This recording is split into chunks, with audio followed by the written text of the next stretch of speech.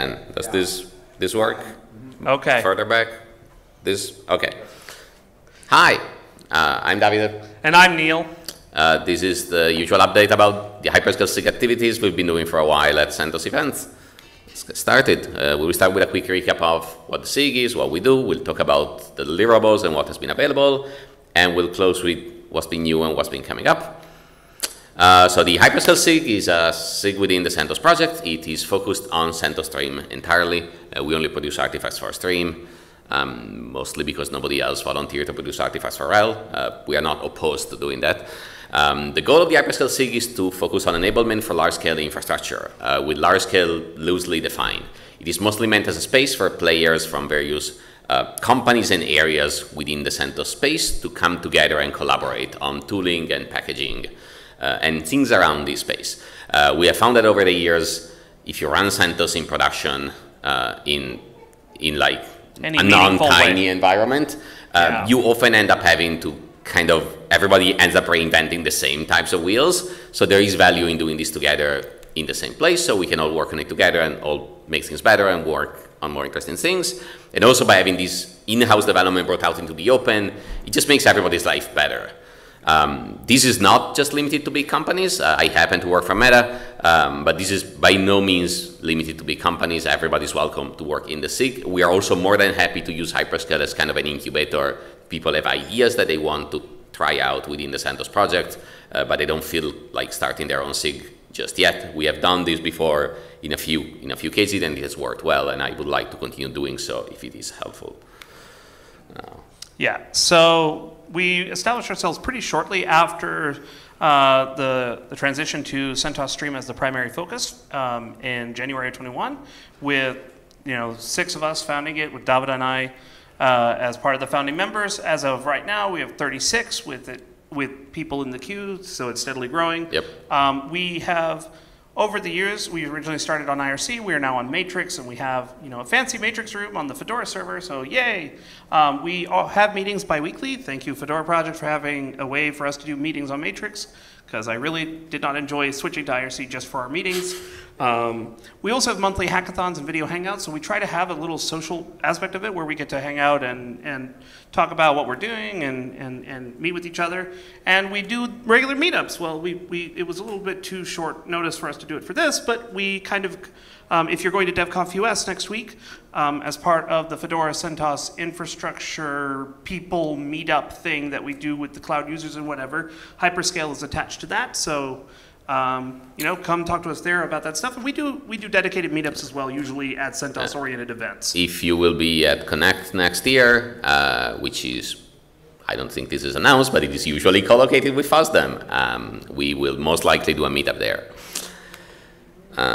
We have documentation. Documentation is great. You can find our links from various things, the charter for the SIG.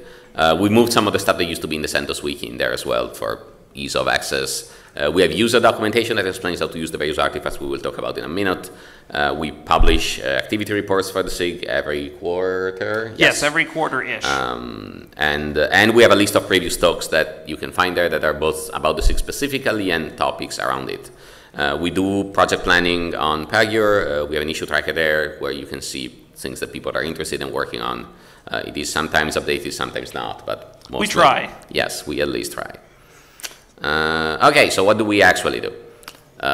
We will go over these in a minute, but the idea with the SIG is that we use the SIG to carry backports of packages that want to be moving faster than what they are within CentOS Stream itself. We also track packages that have deviations in terms of policy and configuration. We leverage the SIG for doing large-scale testing and enablement. And finally, we have things about the kernel. We have live DVD ISOs, and we have cloud images. Let's talk about backports. Backports is, I would say, the main and the largest deliverable that SIG produces right now. The idea here is that there are packages that these are meant to be drop-in packages on a stock CentOS Stream system. They shouldn't make the system worse. Ideally, they will make the system better, but they shouldn't cause any regression. These are things like systemd, generally low-level system user space, but also things like there's an up-to-date copy of Vim, there's an up-to-date copy of Emacs. It is kind of a grab bag of packages that members of the SIG have a personal interest in or that are needed, and packages that we believe are going to be generally useful. These are only built for x86, 64, and R64 because those are the only architectures we can test on.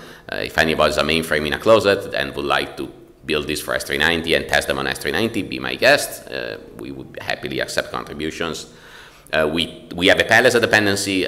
My personal opinion is that CentOS and CentOS Stream RL systems are not terribly useful unless one enables EPEL to begin with. So it seemed pointless to just not use EPEL here.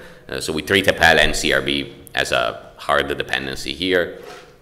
There's a long list of packages I'm not going to read through there, but you can see the tags there. We have started just doing builds for CentOS Stream 10 last month, and we'll talk about 10 in a bit as well. But that's the latest things that we added. Michelle did a lot of work on Linux firmware that was actually worked on in Fedora that has been bubbling up. We worked on some cloud tooling, some tooling for cluster management stuff like Slurm. And then like desktop utilities like RDefine, for example. There is work in progress around OpenSSH. Meta happens to have a very extensive patch set on top of OpenSSH that we would really, really like to not maintain internally because it is very unpleasant. So while we work with OpenSSH upstream to get this upstream, we started putting it there. We don't do public builds of OpenSSH just yet, but there are builds on CBS that you can try. They're just not tagged because I really don't trust unleashing this onto the world just yet. But it is there if you want to play with it. There's also work going on QEMU and virtualization. We'll talk about virtualization in a minute. Right. So we also do stuff around tracking and maintaining these package updates because when we diverge or build or fork or whatever you want to call it for an individual package, we try to have infrastructure in place to keep track of our upstream source and keep things continuously flowing. For example, you know, with Vim and Emacs and all these other things, like we have to now know that we're tracking Fedora instead of CentOS Stream, or in a case where like OpenSSH, where we are actually tracking the CentOS version, but we're adding additional patches or whatever, right? They need to know that so that they can do the correct rebase targets and stuff like that. So we do all this stuff, and we have a tracker package updates, which the issues get automatically filed and tagged and all that stuff. It's our thing that works in the OpenShift CI that we have somehow managed to make work. It uses the notifications that the message bus that exists for the CentOS infrastructure. Yay, thank you for actually keeping that alive because it is very hard to do this without that. And we want to move towards a world where we can actually do less of it manually in terms of like, you know, trivial rebases, trivial merges should be things that we could be able to just have happen. And that's actually like some background stuff that we've been doing around realigning how we maintain the package sources to match Fedora and also CentOS Stream now that they've switched to the dist-git style has made it a lot easier for us to start doing those sorts of things. And Michelle yesterday gave a talk about his eBranch stuff and package depth graph, which is related to, you know, building this further out. And there's going to be more exciting stuff down the road for enabling that. If anybody here is good with OpenShift, we would not complain if somebody volunteered to help with this, because this is not our personal area of expertise, or at least not my personal area of expertise. Systemd. So Systemd is one of the main and largest things I would say within our backports. At Meta, we do a lot of work with Systemd upstream, and we wanted a way to have the work we do upstream to be quickly available in production, but also generally, we really didn't want developers to have to work on a fork of Systemd. So within the SIG, we provide a backport of the very latest and shiny Systemd that is released upstream. Generally, we track the latest upstream and the latest upstream -1. Right now, we're at 256, which I believe is the latest. I don't think we put 257 out just yet. No, I think 257's due out in a few weeks. Yeah. We have builds for Stream 9 and for Stream 10 as of last month. These are meant to be drop-in replacement from the ones in CentOS, but because Systemd is a very wide encompassing project, they do have some significant differences that are worth calling out. For starters, these builds default to the C group unified hierarchy. So they default to C group 2. That bullet because that's also true in that is true in 9, that was not true in 8, which is why the bullet was there. We should take it out. But yes, if you are still using C group 1 tangent, don't. It should already be broken. If it isn't, it will start aggressively breaking very soon as various upstream projects drop support for it. Also, it never actually worked in the first place, so you're probably not in a good place. We also ship Systemd UMD.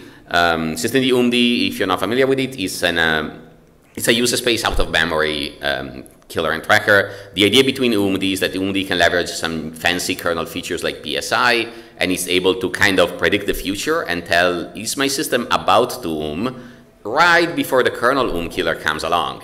And this is very helpful because if the kernel killer comes along, it will indiscriminately kill some random project, maybe OpenSSH. That would be unpleasant. Maybe your text editor or your browser. UMD can make informed decisions, and so you can kill something more useful maybe. And we have seen this being quite useful. We use this in production in Meta, and it's generally, it's been in Fedora for quite a while now. Right, like if you use Fedora Workstation or Fedora KDE, since Fedora 34, it has been in use as, and it is in the background just helping keep the system responsive by being intelligent about out-of-memory scenarios. Yep. We also ship the systemd networking daemons. We ship systemd networkd and systemd resolved. We happen to use networkd to run networking at Meta instead of network manager, so that's where the interest comes from. It should work just fine. It won't be enabled by default on stock stream unless you turn it on, of course. But it works very well. I run it at home on my router as well. We also ship a few journal improvements that came up upstream, mostly around cow optimization. There's a lot of work going on within systemd, like upstream, in terms of making the journal more efficient. And it's nice to have a lot of this work available downstream. All of this should theoretically also work with SLinux. Theoretically, because we at Meta do not run SLinux in production, and most of the SLinux enablement work is Dan or myself making stuff up, and Neal advising us, because Neal actually knows SLinux. Yeah. We have recently changed our strategy around this, where because now the SLinux policy is available for public contribution, we're able to actually make more targeted fixes. Yeah, and stuff like ideally we would like this to just be in the upstream policy, where upstream in this case is the Fedora or the CentOS stream policy or the REL policy. This is a work in progress. If you care about SLinux, use SLinux, and use this, feedback will definitely be appreciated. Help is welcome. I am sure there's probably, because the scope of systemd is so wide, there is very likely some like corner daemon that isn't widely used that might have some issues here. But for normal like use cases, it should be fine. More on systemd. So we do all the development in the open. There's a repo that you can see there. We are actually transitioning from just doing everything in the upstream systemd repo rather than using our own to-stage patches. I forgot if Dan, who's the main person doing work on systemd, it got retired last month. Oh, so perfect. So we did ship that. That is excellent. Yeah, so that got retired last month. Now we maintain everything. Any delta we have left is maintained as just patches. Great. We have a repo on GitLab that we use for doing continuous integration. This leverages GitLab pipeline, and it uses under the MKOSI, which is another tool that's part of the systemd project. But it will build the latest systemd, and it will test it against, and we run the whole test suite. Systemd is a pretty comprehensive test suite, so we can have reasonable confidence that this is going to be fine. And if it's not fine, we can go to upstream and fix things. Most of the time, I would say, if issues come up here, they're issues related to changes upstream made, not things in CentOS and REL. Rarely the opposite. But yeah, and the idea is that we want to get a heads up whenever upstream makes changes, even on the latest upstream tip. We want to get feedback on, is this going to break down the road for us? So we do continuous rebuilds of the latest upstream Git main so that we can fix things as the release progresses and not just at the end. We would really like to have end-to-end testing for live systems. That's one thing we do not have now. Like what I would love to have personally is build today's systemd, boot it on a machine, check that the machine boots, and like stress test a few things like OpenQA style. We do not have this, but that is something I would love to have at some point.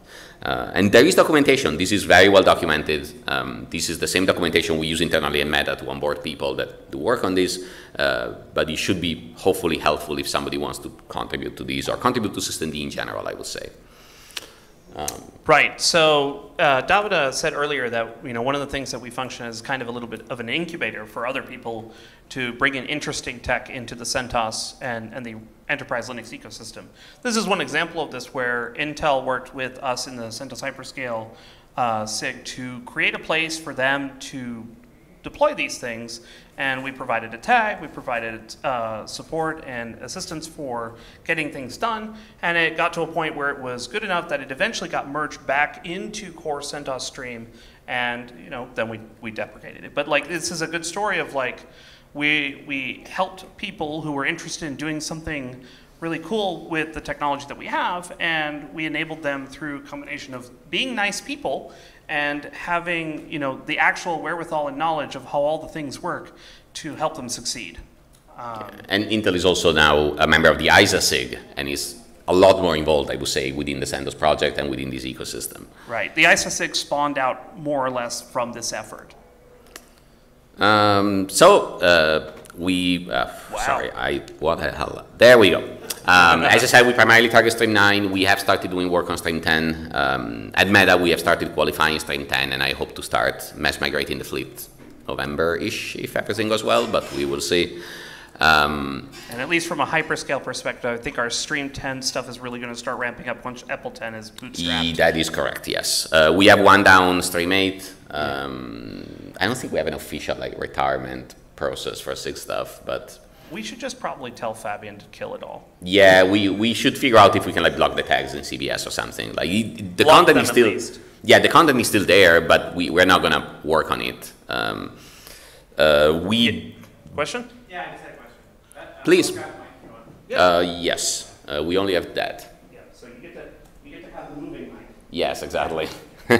So as the RHEL glibc maintainer, I just wanted to say thank you for working with Intel and Hyperscaler SIG, because there were a lot of changes that are otherwise very hard to test at scale in terms of performance in a Core C library.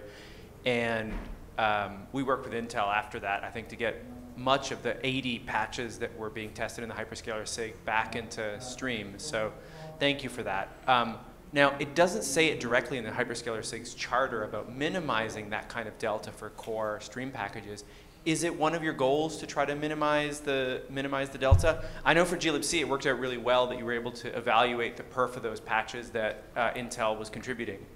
Yes, we would like to do less work if possible. And but generally speaking, we want to be as close to upstream as possible, whatever the upstream is. So for packages that we backperform Fedora, ideally we get all the changes back into Fedora. For packages that are based on the sources from Stream or from RHEL, ideally we would like to get these changes merged into Stream. There is no point in maintaining downward forks here. So some very, very quick backstory, because I'm aware that we're running out of time. We got to go through this quick. When we first started the SIG, this was something that was kind of an ancillary thing that we thought about with Stream 8. Within a year of all the Stream 8 stuff, it was such a chaotic mess that when we started going through Stream 9, when we started that bootstrap, Davide, Michelle, and I, we kind of sat down and decided a specific course for how we were going to do the Stream 9 stuff, because Stream 8 Hyperscale turned into an unmaintainable mess. And so one of those was that the first question that has to be asked every time when we think about forking a package is, do we need to fork it? Or can we just can we contribute it back to Stream Core? The second question we have to ask is this modification something that can actually be split out? So if it's something like a configuration change, can we ship it as a configuration change as an auxiliary package rather than having to modify the core one? Some of the stuff that Meta originally did was before, for example, OpenSSH used to not have drop-in files for configuration, that kind of stuff. And then the last part is there something that needs to be changed in CentOS Stream to support something that we do as a deviation? And so those are the hardest of the three kinds of things. And those are the ones that, this is actually about right here, this slide. Yes. So we did a lot of upstream feature contributions. Myself, I did half of these bullets, and then Davide and Michelle did some of the other half. But a big part of it was doing the enablement for these baseline systemd features, so that when we even ship a newer systemd in our repository, there's some expected base level of compatibility that we know that is being qualified within core CentOS Stream, so everything doesn't turn into a broken mess. There's also things like being able to add baseline extensibility, like the Nginx macros, so that we could build third-party Nginx modules for various use cases. I had a module that I needed to ship that allowed us to have Prometheus metrics for Nginx. And those are the kinds of things that were very difficult to actually make working. But once we did, we contributed to both Fedora and CentOS Stream. Pipewire, GNOME Wayland, all this, ETH tool, random stuff here and there was mostly to avoid having to fork all the things. Whenever we have to wind up permanently forking a package, it is a last resort option. And it also is at the point we have reached the conclusion that we can't get our fixes into the core stream for whatever reason, either unresponsiveness or difficulty of get conveyance or something else, or timelines have just gotten too tight. But every time we do a new stream version, or every time we do this review, which we do like every 6 months or so when we meet up, we try to reconcile things and improve that, because our goal is to provide, you know, the additive functionality that is fully compatible with the base platform. That was a lot of work. We are very out of time, so I'm gonna go very quickly. 5 minutes, yes. The other thing we use the SIG for is the ability to do large-scale testing. The main example here for a few years now has been the RPM copy on write stack.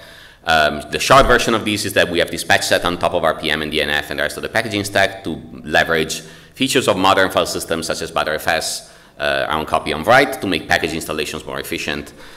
Because this isn't just a tiny patch, it is a fairly large thing. Testing it involves having patched versions of RPM and DNF and a few things. We ship this into a dedicated repo called experimental so that people can actually test it. We also happen to run these same packages in production at Meta, incidentally. So that also serves a dual purpose there. We would love to get this upstream in RPM at some point. We have been working with the RPM developers over the years to shape this into something that will be acceptable for upstream inclusion. That is still an in-progress effort. You can follow the history there. Yeah, so the kernel, originally we started out doing a derived kernel from CentOS Stream, and as part of that we were contributing to the CentOS, to the RHEL kernel tree to support our needs.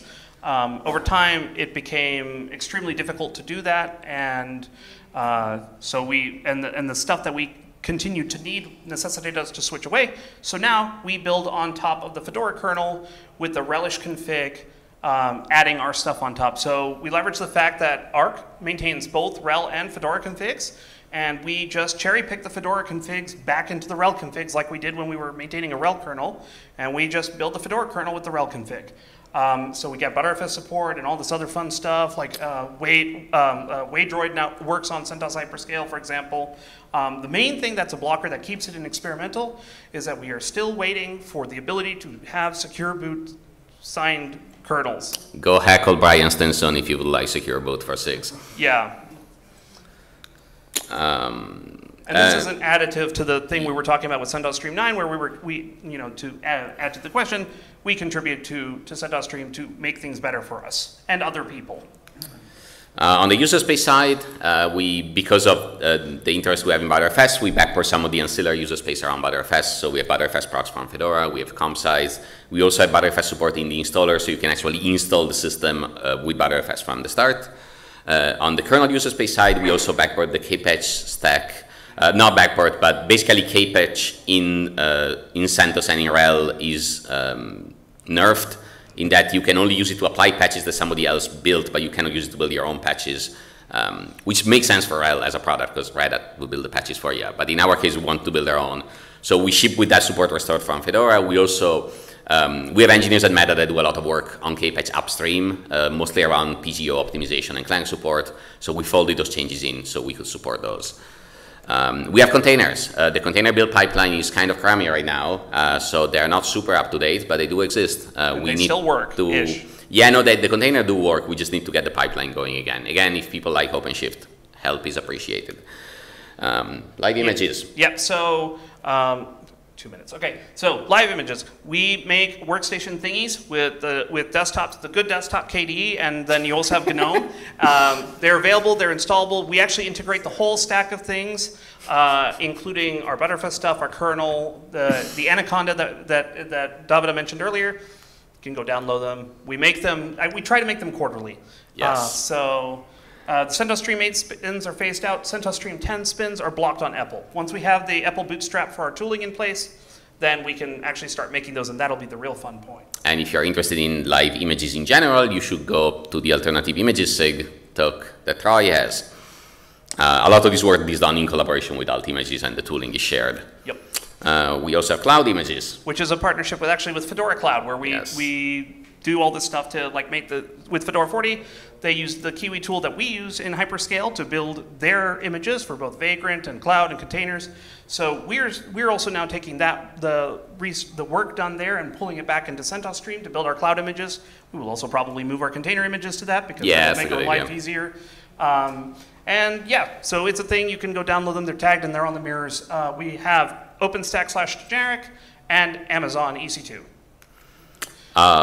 We already mentioned CentOS Stream 10. You can expect to see a lot more activity around CentOS Stream 10 in the coming weeks and months. And if folks are interested in helping with that, that would definitely be appreciated. There's been an uptake of activity around the virtualization stack within Hyperscale. That is also coming from Meta because the virtualization team at Meta is working on transitioning internally built packages to a QEMU, libvirt, and likely libguestfs built into the SIG, so you can expect to see more activity there as well. I believe QEMU and libvirt are already published and tagged. Yep. Finally, as of a few weeks ago, we are members of the Linux distros mailing list. If you're not familiar with Linux distros, it is a private list where distributions coordinate around security, responsible disclosure for security vulnerabilities. We felt that this would be useful because the footprint of Hyperscale has grown quite a bit, and we wanted to be able to respond quickly if a vulnerability comes up in one of the backports that we ship. Coming up, we would love to have a kernel for Stream 10 that is in the works. We would also love to have spin images, as Neal mentioned, that's blocked on Appel. We would like to eventually get an updated QEMU package in Appel because we think that would be generally useful, but that has kind of stalled. And finally, there is tons of more work to do around Btrfs, especially around transactional updates that we will eventually get to. Which is also why now there's a Btrfs SIG in Fedora, because we're doing all that stuff there too. There is a Btrfs SIG in Fedora. If you're interested in Btrfs and like Fedora, that is also a thing you may want to consider joining. Links, the documentation is there, the matrix room is there. We have bi-weekly meetings that you are welcome to join. You don't have to be a member of the SIG to join the meetings. You're welcome to just hang out or like lurk. We have an issue tracker, and we use the CentOS Devel mailing list when we need a mailing list for something. And we somehow made it on time, but I do not believe we have a ton of time for questions. We have a break after this. Oh yeah. Does anybody have any questions? Yes. All right. Let me. Are you doing mic runner? All right. I am the mic runner because I have the mic. Is this thing on? Okay. Yes. I know we all spoke in Matrix and back at Texas Linux Fest about the integration of OpenQA in Hyperscale, but more broadly within the CentOS infrastructure. And we started the conversation with Alexandra. Where are we at currently with status update on OpenQA? So that's the cloud. That's the cloud stuff, yeah. So for wider context, for people that do not know, OpenQA right now, the way it works in Fedora, relies on a pool of physical machines to do the QA work. Meta funded work with Collabora to make OpenQA be able to run on cloud workers, specifically on AWS, because we felt that was the easiest path to expanding capacity for OpenQA. This work is done. This work was done with Fedora as the target. We still need to productionize it, but the actual enablement is done. But we can leverage the same work in CentOS. And the idea with CentOS would be that we would do this and we would make the CentOS deployment cloud, just cloud, at least to begin with. The blockers here are that we do need to figure out whose account we are going to use and where. My hunch is that we can likely use the Fedora account. Sean, myself, you, and Matthew Miller should probably just like quickly work this out. I'm pretty sure it's fine. I did talk to the Amazon people, and they seemed okay with just doing that. Logistically, then, somebody needs to spin it up. Adam is here, and Adam is the OpenQA expert, and I'm sure not you, other Adam. Williamson, and I'm sure he'll be able to help us with that. It's just a matter of doing the work. I would love to have this. I think it would be very helpful both for Stream itself and for the SIGs. The question on the integration side then becomes what kind of tests do we want to have in OpenQA versus what kind of tests do we want to have in the current framework. OpenQA is very well suited for tests like end-to-end test of the system installed, test around GUIs, test around like direct user interaction. So we will probably have to come up with some kind of policies on what are good tests to have this and good tests to have in this other system and how does it interact. Any other questions? Yes? I'm just curious. I've worked in areas that have had small number of thousands of instances of Linux running. So when you're talking about migrating the fleet to Stream 10, how many instances of Linux are you talking about? So at Meta, this is millions of physical machines. I can't give you an actual number because lawyers, but the order is millions. Speaking just a machine. Containers is a different can of worms. This is just machines. But the general idea there is that we're doing qualification now. If everything goes to plan, I want to get the migration schedule put together by like end of September, beginning of October, get it published, get people started by November-ish. People at Meta do end of year planning at the end of the year so they can figure out next year we have to do all of this fucking work. And then we will see how long. I haven't planned this yet, so I don't know how long this will take. Generally, this takes months, obviously, because it's like moving the container ship. Literally. Literal container, yes. That is. But yeah, no, it is a lot of machines. Cool. Thank you, everyone.